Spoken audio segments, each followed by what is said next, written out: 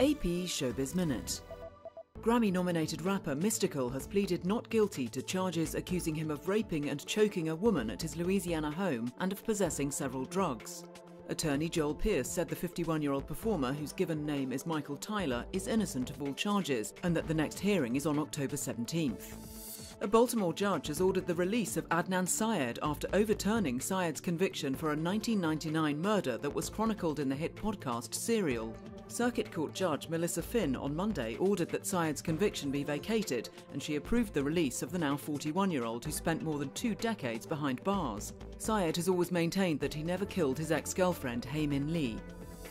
The original judges of American Idol, Simon Cowell, Paula Abdul and Randy Jackson, reunited in Hollywood for the presentation of a Walk of Fame star to the first Idol winner, Kelly Clarkson. Clarkson would go on to sell more than 28 million albums and 54 million singles worldwide.